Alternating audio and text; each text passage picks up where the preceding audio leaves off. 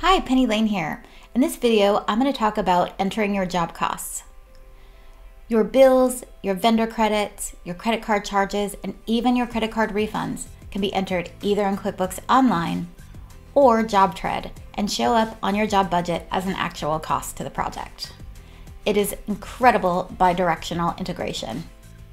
Some of the benefits of entering your costs directly in JobTread are if you'd like to use purchase orders. Purchase orders are non-posting and they're not something that talk back and forth between JobTread and QuickBooks Online. So if you want to use purchase orders, you probably want to keep your job cost entry directly in JobTread. Another benefit of entering your costs directly in JobTread is that you can ensure that the job cost is landing on the correct line of the budget. This is particularly important for those clients who have really detailed budgets in which they need to have all of the costs aligned exactly. Let's take a look at what it looks like to enter a cost directly in JobTread. First, we'll click on Jobs, then we'll click on a project, and from here, we're going to click on Plus Document. Notice at the bottom, we can create a bill, a credit, an expense, or a refund. To create a credit or a refund, you're going to enter the transaction as a negative number. For this example, we're going to go ahead and enter a bill. I'm going to choose vendor, and then I'm going to choose a line item from my budget. Please note that when we are entering costs, and of course when we're viewing our budget, we can view and enter our costs by cost group, which is how the budget is originally put together if it's put together using cost groups, cost code, allowances, or I like cost code. And if you wanted to enter just to the top line here, our entry is going to evenly distribute our costs over all of the line items below. That's a really important thing to know. If we're going to enter this into a particular line item on our budget, let's say we're going to put this into septic, we would enter it like so. From here, I'm going to click Create.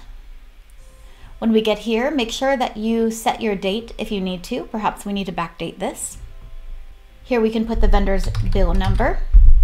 Notice we've got Push to QuickBooks Online. If for any reason you need to enter a cost into JobTread that you don't want to show up in QuickBooks Online, for example, when you're entering historical transactions, you would toggle this off. But the beautiful thing is leaving it toggled on so we can see our bill show up in QuickBooks. Here we have a choice. We can push it as a bill, as an expense, and the reason why this says clearing expense is because I have a bank account called clearing. So this is saying I want to push this to that bank account as an expense. So we've got clearing, our savings account. We could push it as an expense to our Visa card or an expense from our bank account. And if this was negative, we would be able to push these credits or refunds. For this example, I'm going to push it to a bill, and then I'm going to click Save. This isn't going to show up for me in QuickBooks Online until I approve it for payment. So I'm going to approve it for payment.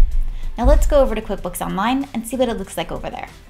Awesome. If we go to our bills, here it is, right over in QuickBooks Online. Notice that the cost is showing up in the product or service area. Again, the products and services are how JobTread and QuickBooks talk to each other. So you'll always see your job-related costs showing up down here in the product or service area. This also means that when you enter your costs directly into QuickBooks Online, you need to make sure that you're using the product service area in order to do so. Let's take a look at what it looks like to enter a cost directly in QuickBooks Online. And before we do this, I want to show you the preference that you might need to turn on if you don't see that item details section on your expense forms. You'll go into Account and Settings. You'll go into Expenses. Under here, under Bills and Expenses, click the little pencil and make sure that you have this toggled on, Show Items Table on Expense and Purchase Forms. In QuickBooks Online, we can enter our costs as normal. You can enter an expense, a check, a bill. For this example, we're going to enter a credit card expense directly into QuickBooks Online for framing materials from Home Depot. I want to point out a couple of things first. Because we're entering our costs directly in QuickBooks Online, It's really easy to miss the mark on the budget. I don't know if you've ever looked at a budgets versus actual report in any system and seen all kinds of crazy stuff where you had costs mapped to cost codes that you didn't even have on your budget. And that can definitely happen. For example, we're going to use framing materials. And I want to point out too that we can view our budget in a lot of different ways. And when we're entering our costs directly into QuickBooks, we are entering them to the cost code. So if we're entering our costs directly into JobTread, we have the option to enter them to the cost item. But when we're entering them into QuickBooks Online, we only have the cost code. So to make sure that I'm using the right cost code, I want to make sure that I'm viewing my budget by cost code. If we click here, we can see that right now we're looking at our budget by cost group. Let's check out and see what our budget looks like by cost code. All right, cool. I know I've got cost code 06.2. And I know that my job name is James Fox Residence. When we get to QuickBooks, we'll click Plus New, select Expense. Our vendor is Home Depot. This is coming out of our Visa account. We're going to use the Item Details tab.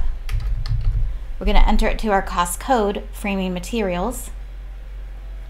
Just call it $214.